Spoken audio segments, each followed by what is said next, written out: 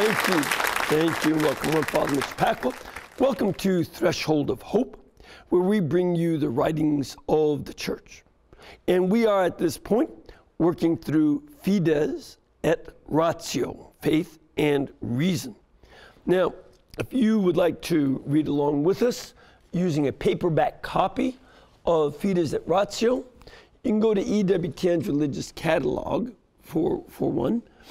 Online, you can go to the website EWTNRC.com, or you can call them at 1-800-854-6316. Or if you prefer, you can download a free electronic copy of Fides et Ratio by going to our website, EWTN.com, the main website. And then you'll see libraries. Click that on, go to Documents Library, and then type in Fides et Ratio. And you might add John Paul II for author. And you can then call that up and download it into your computer. Now, of course, we'd love to have you involved and participate in our show. One way is to come here to Birmingham. And you can be in our studios. We'd love having you come and join us. Another is to send us a question through email by writing us the Thresehold at EWTN.com. Thresehold at EWTN.com. And we'll try to get to some of those. Now, we have gone through the first 99 paragraphs. And here at paragraph 100, where we start today, we are beginning the section that is the conclusion of this. So it'll take us about 9 paragraphs, 2 or 3 shows to go through this. So let's take a look at this. He begins by reflecting on Pope Leo XIII, who wrote a wonderful encyclical, much shorter than this one, but it's called Aeterni Patris. And by the way, you can also get that online. That's also at the same website. You can download that encyclical, and still worth reading. But he wrote that in 1879, and he has referred to it many times throughout. And he wants to revisit, that's the reason he wrote this encyclical, is to revisit in a more systematic way this issue of the relationship between faith and philosophy.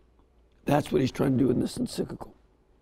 He also wants to do so in, see it in the development of culture, and to see it in terms of the patterns of personal and social behavior, so everybody can understand it. That's what he's been trying to do throughout this whole encyclical. Also, he mentions that philosophy exercises a powerful, not always obvious, a lot of times we are not aware of how philosophy affects what's going on in the culture. And we also don't always see how it affects theology and the various disciplines of theology. And I've mentioned in the past a philosopher named Martin Heidegger, a German philosopher, had a major impact on New Testament. He didn't write about the New Testament, but a friend of his, Rudolf Bultmann, took his ideas and applied it to theology. And for a good many years in the middle of the 20th century, Rudolf Bultmann was the dominant theologian of New Testament research. And a lot of people were not aware that his conclusions came from the philosophy or the influence of the philosophy of Martin Heidegger, as well as his own research. So that's a good example of that. And there are a lot of other examples of how various kinds of philosophy affect theology, not always for the better. And what we've talked about many times is how the philosophy that is at the core of modern day relativism has a lot of impact on the way people think theologically. For these reasons, Pope John Paul judged it appropriate and necessary to emphasize the value of philosophy for the understanding of faith, as had Pope Leo XIII. Pope Leo XIII also made it clear that we need to use philosophy to understand theology better, as well as understand the limits that philosophy faces. Philosophy does what it can, but it also has its limits, especially when philosophy neglects or rejects the truths of divine revelation. God's revelation opens up avenues for philosophy to go more deeply. So he is pointing out in this encyclical that the Church remains profoundly convinced that faith and reason must mutually support each other. They need each other, they help each other, they give to each other, and each influences the other as they offer each other a purifying critique. They help each one to see the strength of the other. And philosophy and theology stimulate each other to pursue deeper understanding. That's the goal. That's what he wants to see happen. And that's why he wants us to understand more philosophy and theology, so that that mental component of being human, that is distinctively human, is able to be there for us. And in this, he cites Vatican I in the dogmatic constitution on the Catholic faith, which is called Dei Filius, section or chapter 4, where he quotes, "Not only can faith and reason never be at variance with one another, but they also bring mutual help to each other, since right reasoning demonstrates the basis of faith, and illumined by its light, perfects the knowledge of divine things, while faith frees and protects reason from errors and provides it with manifold knowledge." And in fact, Pope Leo XIII very clearly and strongly reflected on that as well. We continue on in paragraph 101, where he says, "A survey of the history of thought, especially in the West, shows clearly that the encounter between philosophy and theology and the exchange of their respective insights have contributed richly to the progress of humanity." And in fact, Pope Leo XIII in his encyclical develops that idea. He goes through the history of various ways in which philosophy and theology help each other and give mutual support. That's why I urge you to get that Aeterni Patris and download it and read it. It's not real long. It's only 32 paragraphs.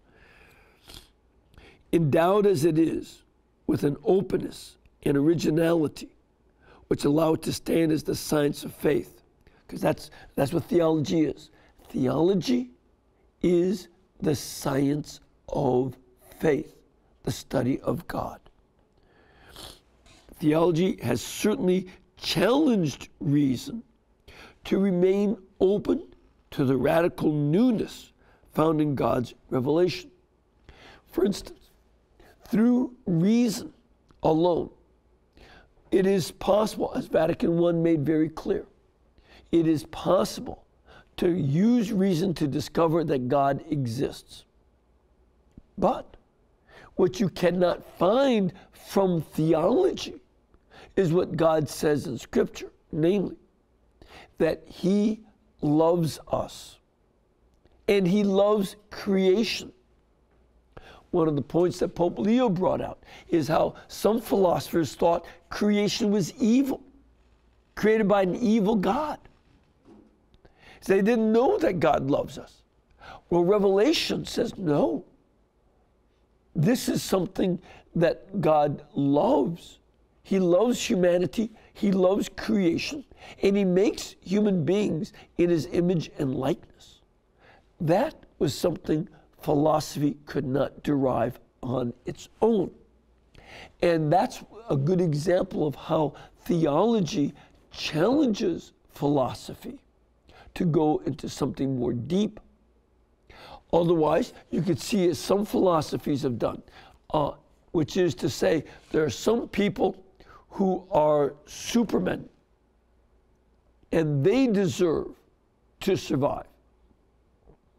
And you take that philosophy beyond what Nietzsche, it was the philosopher that said that, you take it beyond what he said, and you end up with the Nazis.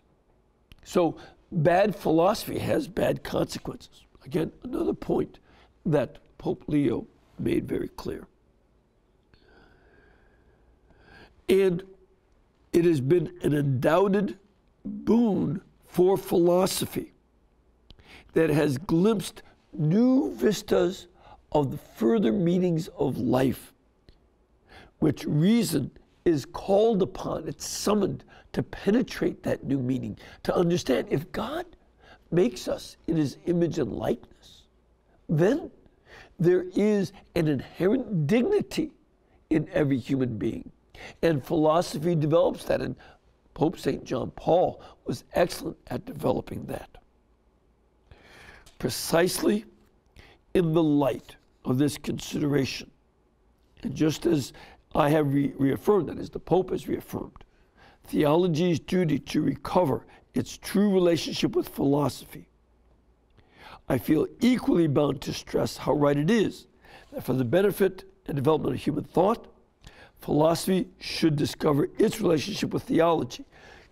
Again, throughout this whole encyclical, he keeps emphasizing that philosophy and theology go back and forth. Each one benefits from the other. He doesn't want to see one without the other, but both of them always helping each other to make human beings even more deeply rooted in their own dignity, the dignity of their nature, as human beings capable of real thought and reason, but at the same time capable of loving God. So that philosophy and faith go together.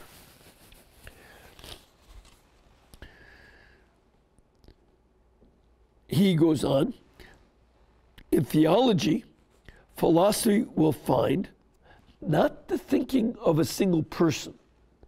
Now, why does he say that? Because when you look at the history of philosophy, you'll see that philosophies are named after individual philosophers. And therefore, each philosophy is the thought of a particular genius.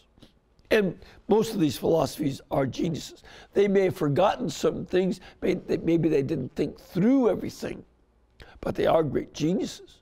So you have Platonic philosophy, named after Plato. Aristotelian philosophy, named after Aristotle. You have the philosophy of Kant, which is called Kantian, Heideggerian, and so on. So every philosopher is one individual whose thought is put into his or her particular philosophy.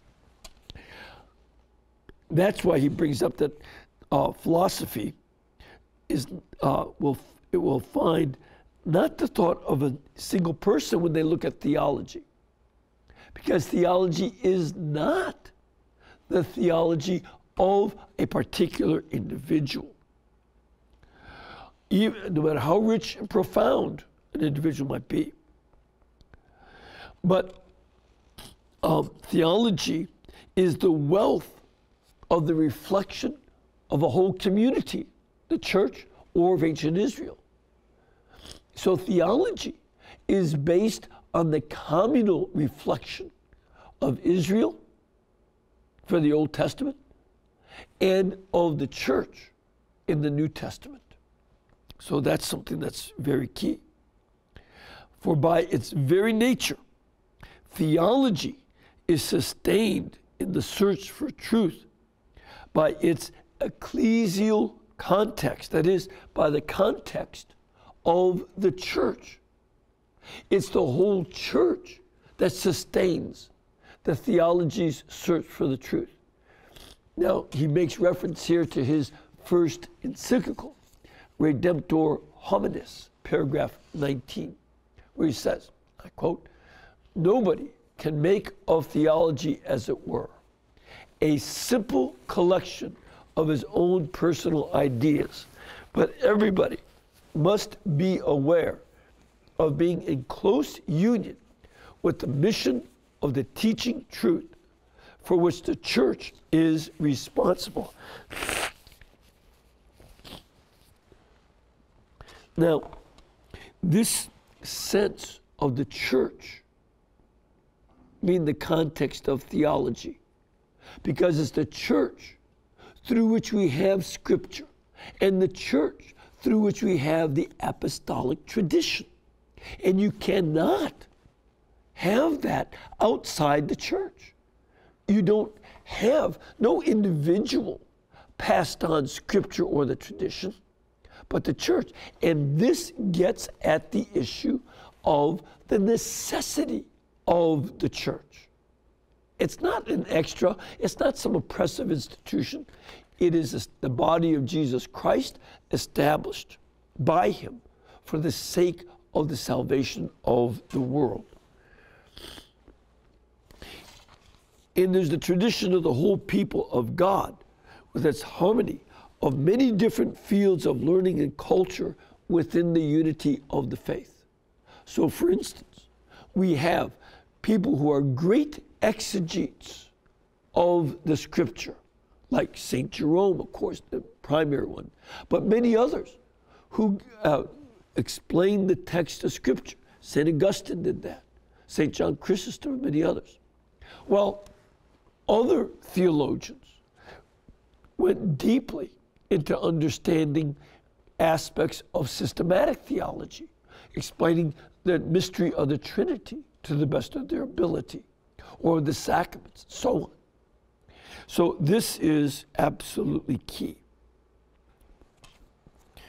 Now it goes on. Insisting, this is paragraph 102, insisting on the importance and true range of philosophical thought, because this is what the church does. The church insists that philosophical thought is a wide range. It deals with a wide variety of issues. And the church has taught those various issues over the centuries.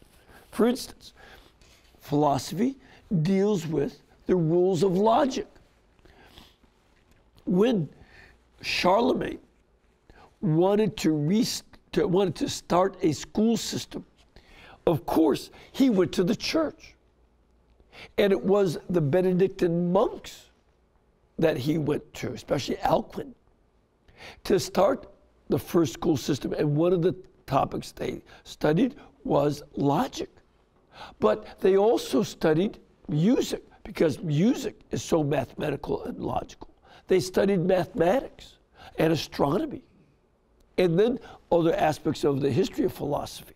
So the church knows that there's a true range of philosophical thought, and all of it is important, and that the church promotes both the defense of human dignity and the proclamation of the gospel message. And there is today no more urgent preparation for the performance of these tasks than this: to lead people to discover both their capacity to know the truth and the yearning for the ultimate and definitive meaning of life. So these tasks are key: to lead people to the truth.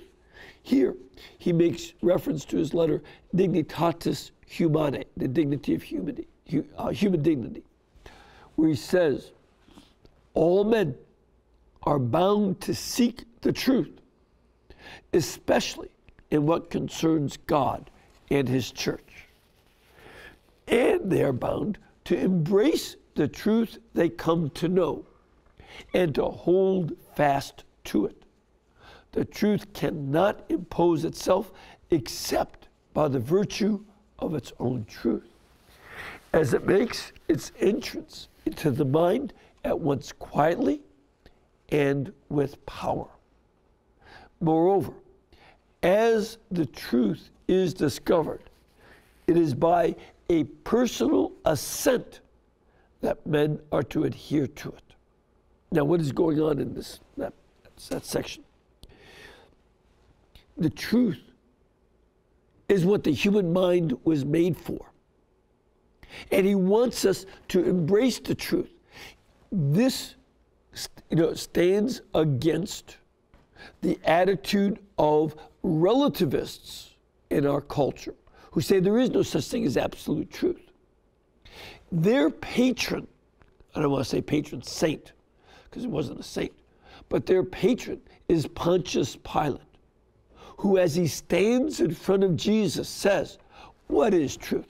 in a cynical tone of voice. And that is not the attitude of a Christian. We are not cynical about the truth, but we seek to embrace it for the only reason that it's true, not because of what we can get out of it. Goodness will come from the truth, but we seek the truth for its own sake, and that's key. And then the second task is the human yearning for ultimate and definitive meaning of life. As I said last week, this is key for understanding. If we don't see that the end of the world or the end of our individual lives has any meaning, then we won't see any meaning to life itself or to the lives of other people. We won't see any purpose. And we must understand, to be fully human, we must understand that life has a meaning. If we don't see a meaning to life, we will end up seeking selfish pleasure or the death of other people to meet our political power. We'll try to be in control of life instead of understanding its meaning.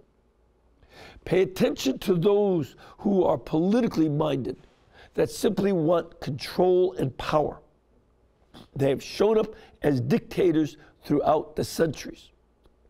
And they will appear today and can appear in the future because they don't see the meaning of life. But seeking that meaning of life is absolutely key for being human, and it evokes from us a deeper sense of authentic humanity.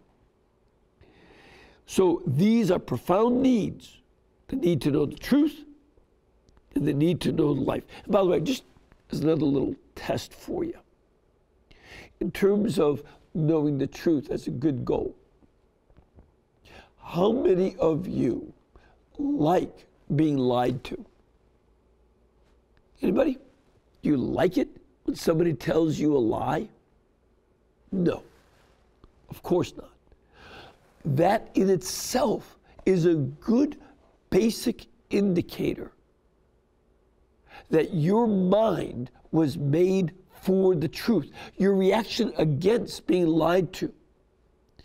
Parents typically expect their children to do stupid things. But when they lie about it, that really hurts a parent more than the stupidity. And this is something that just, again, indicates we're made for the truth. And then if we seek the truth, then we seek the meaning of life. These are profound needs. And that these needs are inscribed by God in human nature. God makes human nature to desire the truth and meaning. And that the human and humanizing meaning of God's word emerges more clearly. what God has revealed in his sacred scripture, its sacred tradition, reveals to us more deeply the meaning of life.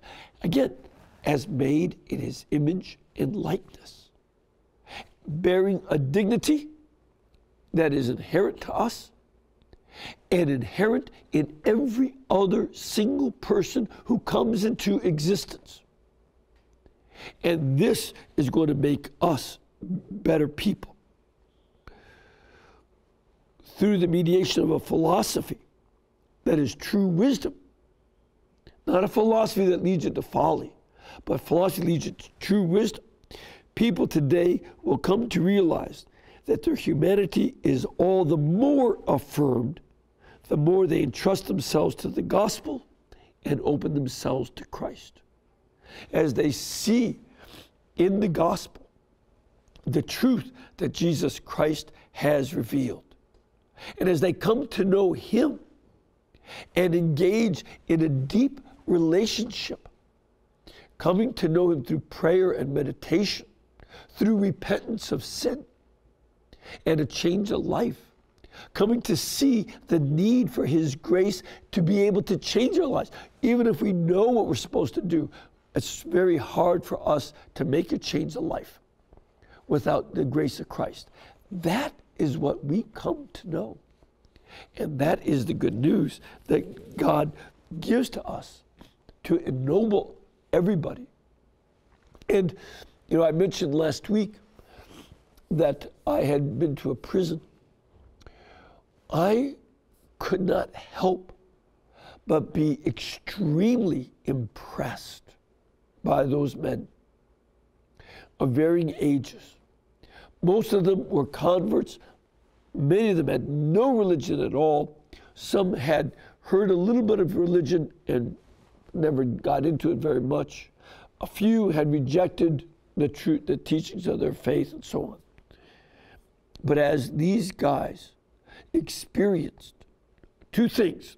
One, Catholics coming in there to evangelize them, and evangelize them by loving them.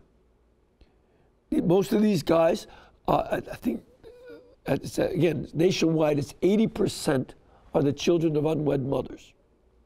So they don't know the dads. Oftentimes, they don't know them. The tiniest percentage come from an intact family. And at that prison, they said it might be even higher than 80%, maybe close to 90%. And in that situation, a group of Texas ranchers love these guys and show them how much they love these guys who didn't know a dad and they're like a dad. But also, they come to say, it's not just about us loving you. This is about you knowing Jesus, about you coming to a relationship with him, and knowing the truth of what is right and wrong. They don't, mince words. They say the fullness of the truth, call them to confession, call them to the sacraments. And I could see that after these guys have been working for the last 2 or 3 years, what a tremendous difference. I've been to prisons before. I've never seen a group like this. They're so impressive because it's what this here is teaching. The more they entrust themselves to the gospel and open themselves up to Christ, the more their humanity is affirmed. One of just a little way, a small way, that's so clear. With these guys, race made no difference. White guys, Hispanic guys, and black guys were all sitting together and friends with each other and joking around with each other and helping each other. Because in most prisons, race is an absolute barrier. In this community, they recognize not that they belong to a black race, Hispanic race, or white race, but that in Jesus Christ they belong to the redeemed human race. And that's what mattered, not their ethnic background and color. And that just by itself was a tremendous gift that Christ has brought them. And this is the kind of transformation Christ will do for all of us. That is what we seek. All right, we're going to take a break. I'll come back and take a look at some emails and questions, so please stay with us.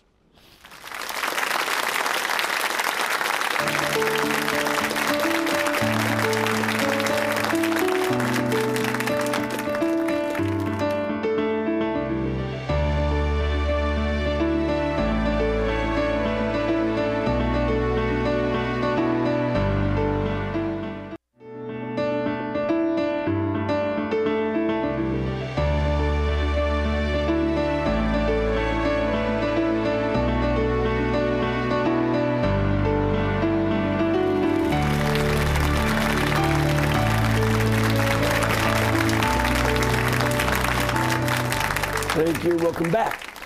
First of all, I want to again invite you to come and join us. If you can be part of our studio audience, please contact our pilgrimage department by calling them at 205-271-2966, or go to the website EWTN.com, and they will give you information about the scheduling of masses and live television shows, and places to stay, good places to eat. We always love it when you go to the Arndale Cafe and get those fried green tomatoes that made that movie famous. Because actually the book was written across the street. And of course, our religiously themed restaurants, Golden Rule Barbecue and Hamburger Heaven. So that's what happens to those poor critters. All right, but do come there, and then of course they'll give you directions on how to get out to Hansville and go and pray some time with the sisters. Beautiful up there, and we'd love to have you. All right, let's take some emails here. First one is from Tom in Dalton, Pennsylvania. Father Pacwa, the Catechism of the Catholic Church, CCC, and the Aquinas Catechism use the phrase, quote, in case of necessity, with respect to lay baptism. My sister's grandson was not baptized by his parents, who exhibit no intention of having their son baptized. In that event, my sister baptized her grandson. Does her action rise to the level of, quote, necessity? Tom and Dalton. No, Tom, it does not. And this is a problem because her children do not intend to raise the child a Catholic or give them instruction in the faith. Now, I have no idea why not. And I would have that conversation with them, but that's not a case of necessity.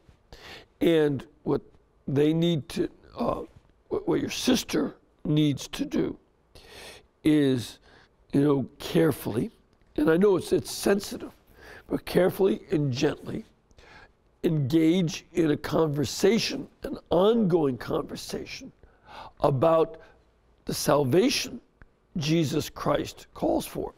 I will bet that her son and daughter-in-law, or whatever it is, the parents of the grandson, I'll bet they only look at baptism as A, something to please grandma, and B, about joining the Catholic Church.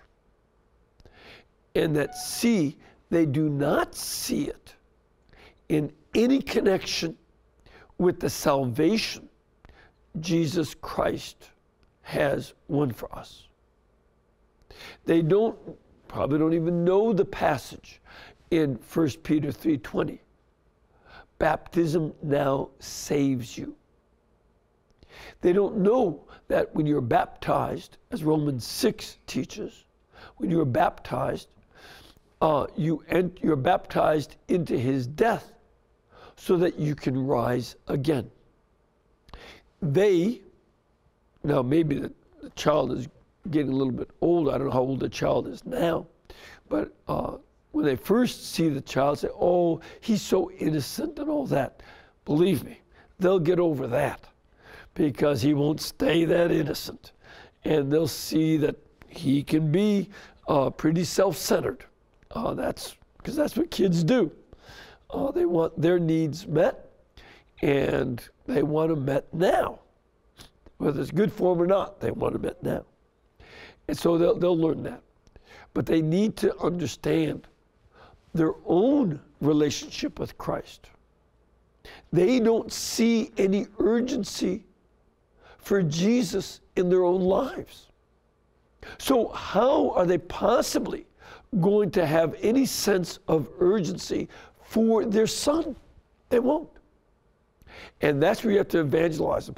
And the problem that your sister has is she cannot guarantee that her children will raise the grandson in the faith. And she can't guarantee that she'll be able to either. That's the problem with this. So now, if the child was in danger of death, by all means baptize the child. No doubt. Nurses and doctors in hospital who have a child that's at risk should baptize the child. Absolutely. That's a good case of an emergency. One of my favorite stories is when I lived in Nashville. A man was walking out the hospital to go call the pastor of St. Henry's, Monsignor Rowland, God rest his soul.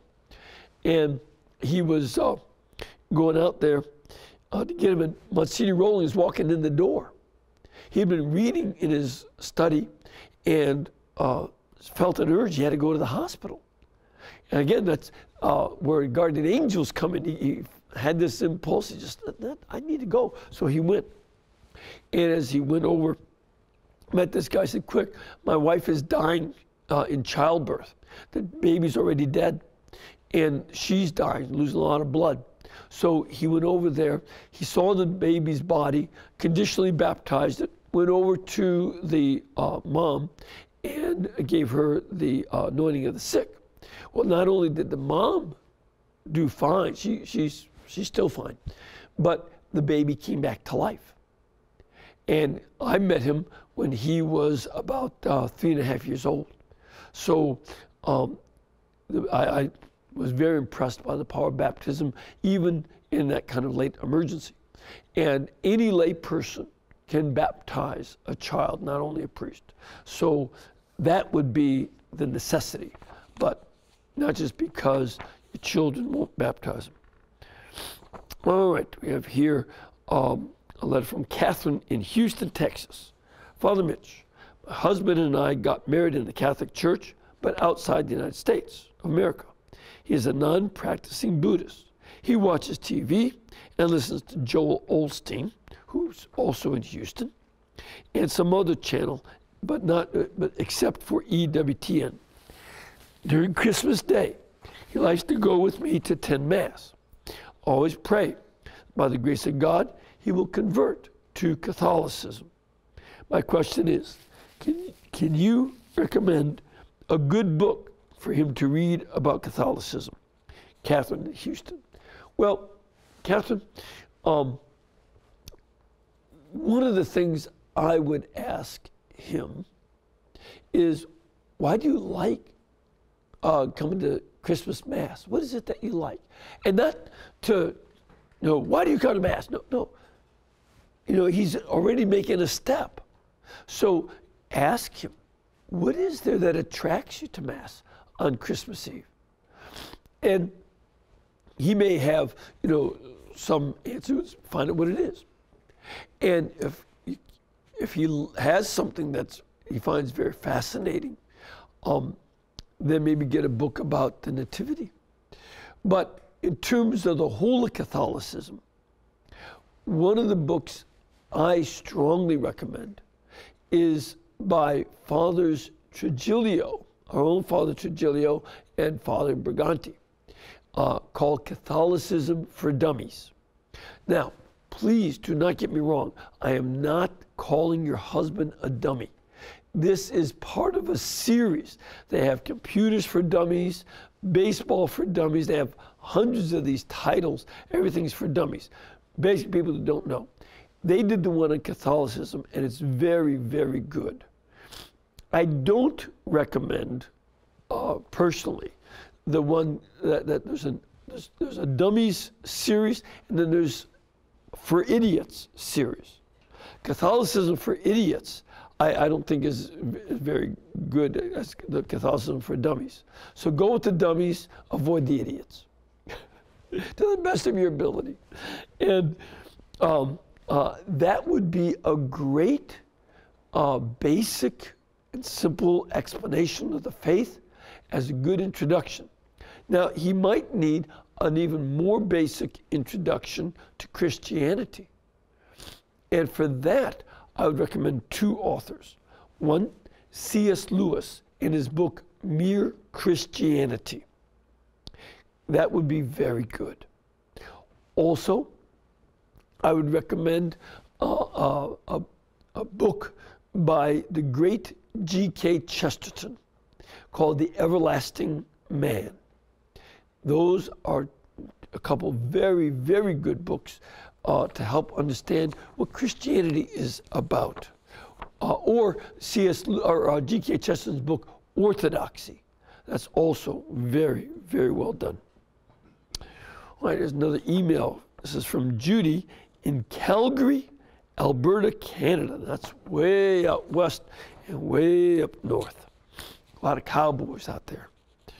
Father Mitch, a woman questioned the placement of the tabernacles in our Catholic churches on one of your recent shows.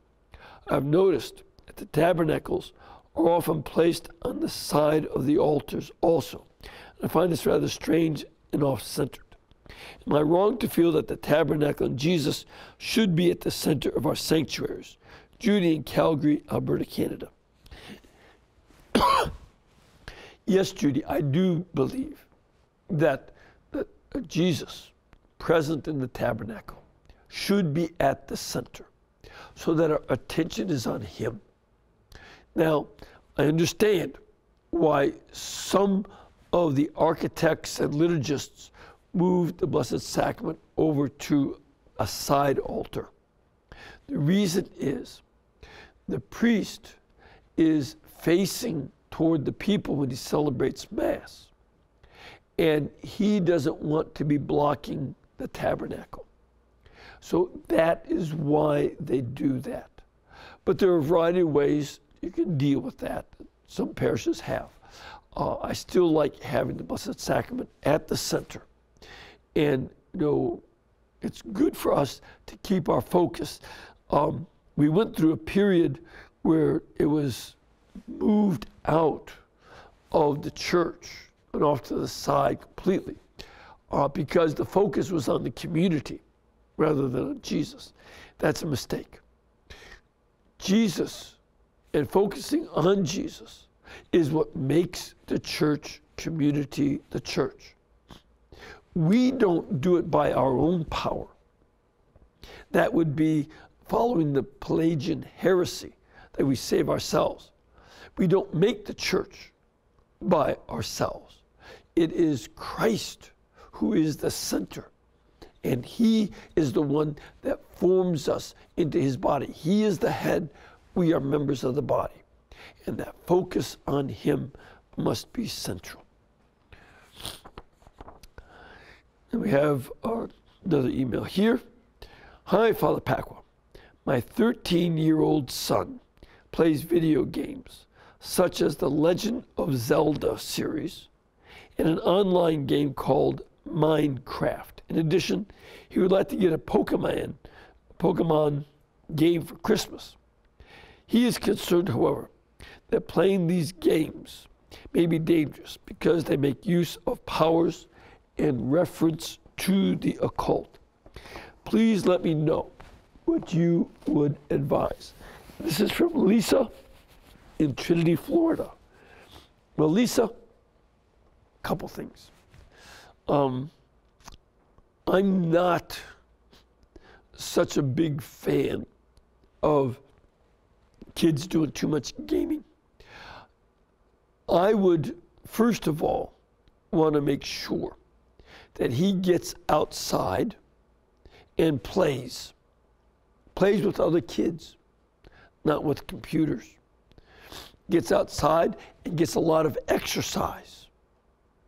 The wife of President Obama, Michelle Obama, has been very strong, and I think giving some very good advice in encouraging kids to get more exercise and eat more healthily. It's a good idea to get out there. That's why I've been a big fan of various forms of scouting, American Heritage Girls for girls, and scouting has been generally very good for boys. To get out there is a great idea so that kids know more about nature, use their imagination instead of having their imagination done for them. It's good to make sure that they get a sense of getting out there and engaging nature on its own terms, okay? So in terms of games that do references to the occult, I don't like that either. I don't know anything about the intricacies of these games, but I really don't like it when you say that there's the occult powers being involved. If there, some games are historically oriented and try to, get you in contact with stages of the development of civilizations. You can learn something from that, not a tremendous amount, but something. But these other kind of things, if he's nervous about it, what I think is he's asking you to help him get off of it. That would be my sense, okay? All right, let's take still one more email here. We have one from Regina. Father Mitch, as you know, there have been great many installations of bishops around the United States recently. Do you have any idea how long it might be after a bishop submits his mandatory resignation at age 75 until an answer is given by the Pope? In the past, in another state, there was a time that our see was empty for 2 years. Is there a general expectation now for that span of time, or is it just wait and see what happens situation? Regina. Regina, the reality is that a lot of times they're looking for the right bishop for that particular diocese. We had a 2-year wait over here in Alabama too. Looking for somebody that fits this diocese and can minister best to it. And so some dioceses, they know that the bishop's resignation is coming up and they start looking for somebody early on, but not everywhere. And so that's the problem, and getting bishops that are qualified for doing that. But there's no expectation that it'll be 2 years. They want it more quickly, as they do in many places. So that's, just one of those circumstances that comes up. All right, let's get started here with paragraph 103. We'll go back to this maybe. Answer all the emails. He begins in paragraph 103 saying, philosophy is a mirror that reflects the culture of the people. It's an interesting image. A philosophy which responds to the challenge of the demands of theology and evolves in harmony with faith is part of that evangelization of culture, which Blessed Paul VI proposed as a fundamental goal of evangelization. So this is a very important thing. We want to evangelize not only individuals, but cultures. And Blessed Paul VI wrote in Evangelii Nuntiandi, paragraph 20, which is his great encyclical on evangelization of other people, where he says, all this could be expressed in the following words. What matters is to evangelize man's culture and cultures, not in a purely decorative way, as it were, by applying a thin veneer, but in a vital way, in depth, and right to their very roots, always taking the person as one's starting point, and always coming back to the relationships of people among themselves and with God. Now, think about this. The modern culture in the West needs a lot of evangelization. The culture accepts a lot of very bad behavior. Think of the indecent way so many people dress. I'll be going to, and I remember, the first time I ever flew in a plane was back in the 60s for a senior trip in high school. We went to Washington, New York. We wore suit jackets to fly. Today, people are practically walking around in their boxer shorts or less. And you know, so you see, and culture accepts that. Culture accepts rudeness more easily, crudeness, ugliness in art, and a wide variety of things. And this requires an evangelization of the culture so that the instinct of the culture will be towards dignity.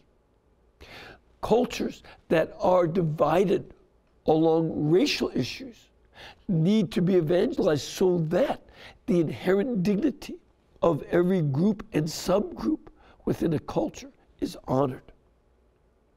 And cultures need to be evangelized so that there's a care for the poor, for the disabled, whether physically or mentally, and other issues.